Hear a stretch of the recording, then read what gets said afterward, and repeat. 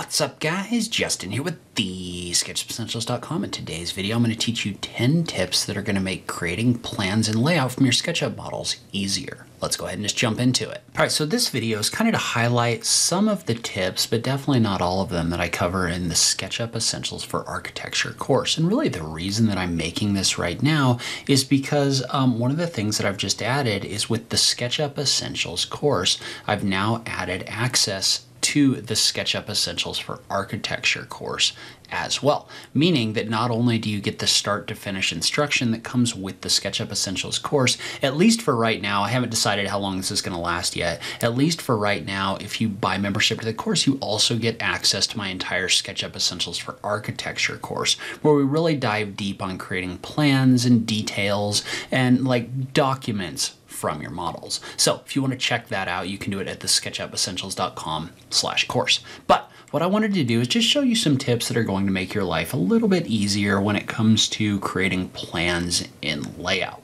And so this is a 3D warehouse model that I've downloaded. And I'm not sure if I'm going to say that right or not, but it's the Model Cercier 70, and it's by SD. So if you want to download that from the 3D warehouse and follow along, you definitely can. And so remember that usually what we're doing inside of SketchUp in order to get things ready for layout is we're setting up views and other things like that, right? So this is my 3D model, but what I've done is I've created a couple different scenes, right? I've taken a section plane across this model like this and turned on parallel projection so that I have a straight up and down view. I've also got some other views in here. I thought this kind of isometric with the section cut was cool, as well as my overall view. So my first tip is before you ever get into layout, label your scenes. We're going to call this one floor plan. We'll call this one ISO section, and we'll call this one working view.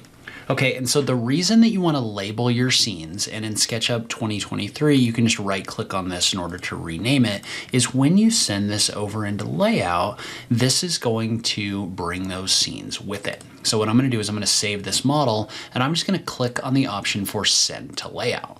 What that's going to do is that's going to pop up layout, and it's going to insert a viewport in whatever scene or in whatever document I create. So I'm just going to pick a template. In this case, we're going to go with a architectural D landscape right here. And so what that's going to do is that's going to bring this over into layout from SketchUp. And what this has done is this has created a viewport. And so when I set up these views, if I right click on this, notice how if I go down to scenes, this is going to give me the option to select any of the scenes that were in my SketchUp model. That's how we set up our views for our viewport. Well, if you label these, it's a lot easier than just having a bunch of these that are labeled scene 1, scene 2, scene 3. So tip 1, label your scenes inside of SketchUp. Okay, so tip 2 is when you're working with layers in layout. It's a little bit different than the tags in SketchUp. And the reason why is because there's a couple different options in here. And specifically, what we've got is we've got some options in here for repeating things across different pages. So if I click on these elements, notice how these turn red. These, or this one right here for the sheet description, turns blue. The reason why is because these are on different layers. So if I right click on this element and I click on the option for move to layer, note how this is on a layer labeled on every inside page. Well, what that means is that everything on that layer, which is right here, is going to be repeated across every page. So if I look at this, you can see that because there's multiple different sheets over here, and you can toggle that on and off by clicking on it. And so if I wanted to toggle this stuff to repeat on every page, I can just click on this right here. But now if I create a second page, notice how everything that's on the layer for on every inside page is going to be repeated. So let's say that we were to drag something in from a scrapbook, which we'll talk about in a second. If I was to take that object and I was to right click on it and move it to the on every inside page, notice what that's going to do is that's going to repeat this element across every page. So this is especially helpful for things like your title block right here. Okay, so tip 3 is to use AutoText. So you can find AutoText by going to File, Document Setup, right here and clicking on the option for AutoText.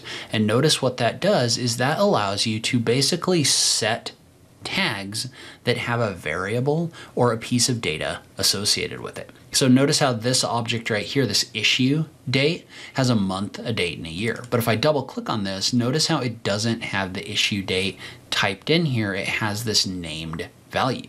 So what that means is instead of me updating this manually, I can actually come into my name values and adjust this. So if I click on my issue date, for example, I could type in 05-01-2023. Well, what that's going to do is that's going to go through and that's going to replace your named value anywhere where that occurs. And all you have to do in order to get this to show up is, let's say I was to add text right here, is just put the name in brackets. So in this case, I can type in issue date inside of these brackets and click off of here. And notice how instead of it having the text issue date, it's going to have that variable in here instead.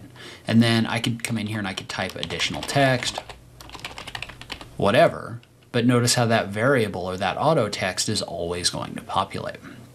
So you can also create your own auto text by just clicking on the plus button. So I'm going to do a custom text. I'm going to tag this one as just test tag. And then I'm going to type in my text, which is test text. So now if I was to come in here and type in test tag, notice how it's going to populate this test text. So for things like project names, this can be extremely valuable. Okay, so next up is a tip that can be extremely valuable if you're resizing your viewport on your page. So notice how right now, if I click and drag this from the corner, it's actually resizing my image. Well, that's a problem inside of layout because I want this to be to scale, right? And if I click and drag this, this is actually changing the scale of my viewport. And so if I was to go into the SketchUp model settings, you can see what the current scale is right here. And so let's say that I was to set this scale to like 3/8 of an inch equals 1 foot, like this, right? And so I've got this to scale, but notice how when I click and drag like this, it actually resizes my model and you lose your scale, which is definitely an issue if you're creating scale drawings. However, there's an option in here which allows you to resize the viewport without changing the scale, called preserve scale. So I'm gonna set my scale back to 3/8 of an inch equals 1 foot.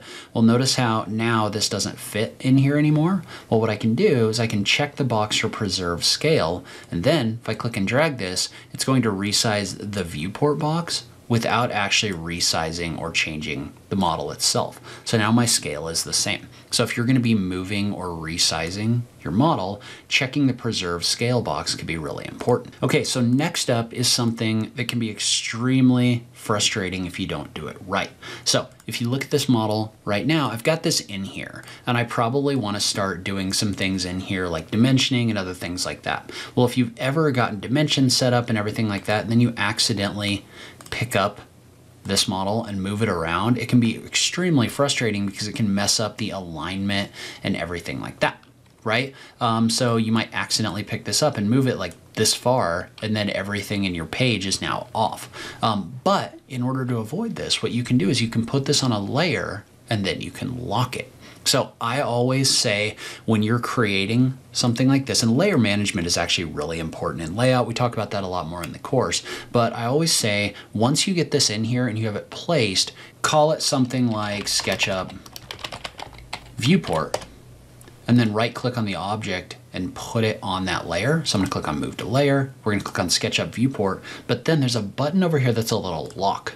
As soon as you click on the lock, what that does is that locks any elements that are on the layer so you can't move them around anymore. So get your viewport set and then lock it so that you don't accidentally misalign everything. Okay, so next up, if you look at this model right here, you might notice that your lines don't look very good, right? And so the reason your lines don't look very good is because of the rendering style that we have selected. Now we get more in depth on this inside of the course, but there's basically 3 different rendering styles that you can select from in your SketchUp model viewport right here. And they basically affect how your model is going to be displayed. So right now we're set to raster rendering style. Raster is really good for showing like, it's really good for showing things like textures and colors and other things like that, but it's not very good for showing these straight lines. However, there's other options in here that are going to do that better. Now, if I click on this, I can select the option for vector. And so when I do that, watch what happens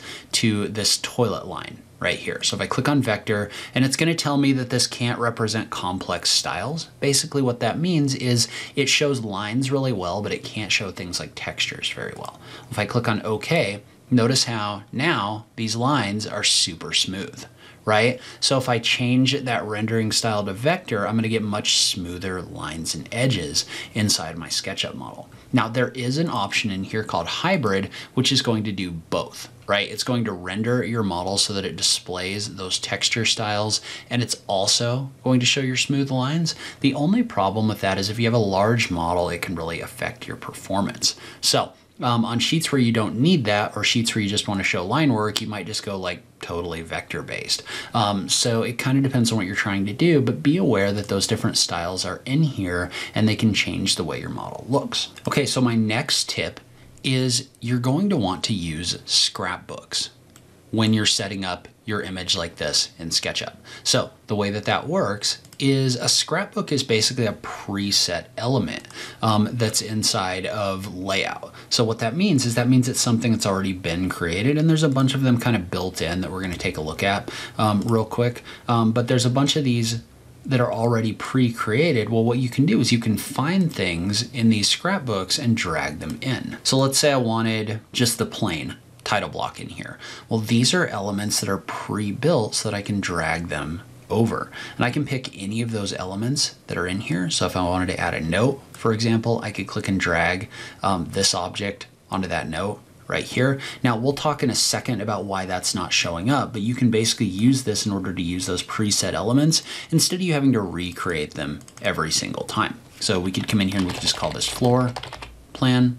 We could type in here your scale, other things like that. So set up your scrapbooks so that the things that you do over and over again, you're not repeating the effort every single time. Okay, so now let's talk just a little bit about why that element that we brought in isn't showing up. So the reason for that is because your layers in layout stack on top of each other. So you can kind of think about each one of these layers as a piece of paper that you kind of pile together. So if you bring something in and you put it on this default layer right here, it's not going to show up because your SketchUp viewport is going to block it.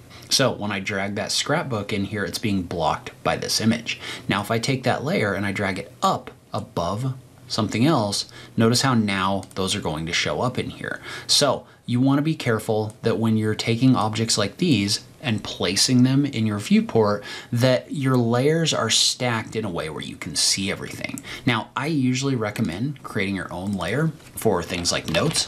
So I would want all of these notes to be on that notes layer. That way you can toggle it on and off and do some other stuff as well. But the stacking of your layers is going to affect your visibility. So next, I highly recommend that you put things like dimensions on their own layer as well. So if I click on the plus button right here, I would create a layer called dimensions. Well, what I would do with that is all of my dimensions should be placed on that layer. So for example, I want to create a dimension that's got the overall length of my house like this, maybe a dimension that shows my windows like this. Well, the problem with these dimensions right now is a couple things. First off, they're not very big, right? They're really difficult to see, and I want to change the size. Now you could come in here and click on every single one of these individually and start making that adjustment. I could go into my text style and make one of these bigger. I could also adjust the precision of my dimensions, but the problem with that is I'm only making a change to one of these. However, if you put all of your dimensions on one layer, what that does is that gives you the ability to right click and click on the option to select all of the entities on that layer. Well, as soon as you do that, you can come in here and you can adjust all of them at once. So I can set all of them to a precision of 1/8. I could set all of them so that they have a certain text size, and I could also adjust the font of all of them at once as well. So what this does is this gives you the ability to control all of your dimensions and all of your styles at one time instead of having to go back through and make a bunch of those changes manually. Okay, and so this tip can be extremely helpful for creating elevation views from your SketchUp models for layout. Let's go ahead and let's create another page in layout. Well, what I want to do is I want to go back into SketchUp and I want to create an elevation view of this kitchen right here. Well, the problem with that is at the moment what I would have to do is I would have to add a section plane in here like this in order to split it off. So I would have to create this section plane right here, create another view with the other section plane in here. You can just end up with a lot of section planes, right? And so instead of doing that, what I want to do is I want to use the parallel projection. So what I want to do is I want to use the parallel projection and I want to use the first person camera tool. So note that this is only going to work properly if you are in parallel projection camera mode. But what I want to do, I want to take this tool right here, the position camera tool, and I want to set it up in this kitchen. If you don't see this large tool set, you can just right click in here and toggle on the large tool set. Whoops, that's not what I want. So what I want to do is I want to activate this tool by clicking on it. And then what I want to do is I want to find a point and I want to click and drag. And I want to do it in a way where I'm dragging directly on this red axis so that I'm perpendicular to the surfaces I want to see. Well, when I do that, what that's going to do is that's going to take my camera view and I'm going to go ahead and toggle this active cut off. And so what that's going to do is that's going to clip out everything that's behind my camera so I can get this quick elevation view. Well, then I can just add a scene. I'm gonna go ahead and save that as a new style. And I'm gonna call this elevation 1. I could go back to my floor plan and I could do the same thing over here. So click and drag along the green axis like this. And again, I want to toggle that section cut off, but I'm gonna add this as elevation 2, and I'll add this as elevation 3. And the cool thing about doing it that way is now I can jump back into those really easily just by clicking on them, and I don't have to manage a bunch of section planes. So if I save this and then jump back into layout, and I'm going to go ahead and insert a new viewport on this page, I'm going to make sure that I put it on my viewport layer. And one thing you do need to do is you do need to make sure that you update your model reference. So I'm just going to go into my document setup and just update this reference right here. But now if I right click on this and go into my scenes, notice how those elevations are going to show up in here. And then from here you could do things like clipping things out. So for example, and that's kind of a weird view, but what you could do is you could come in here and just draw a rectangle over this, and you could use it as a clipping mask so that you only show that portion of your model right here. So that's just one of the things that you would learn inside of the SketchUp Essentials for Architecture, which you can currently get access to by purchasing the SketchUp Essentials course. I will link to that on this page. There's a lot more in there about creating plans and layout. Leave a comment below. Let me know if you have any questions. As always, thank you so much for taking the time to watch this, and I'll catch you in the next video. Thanks, guys.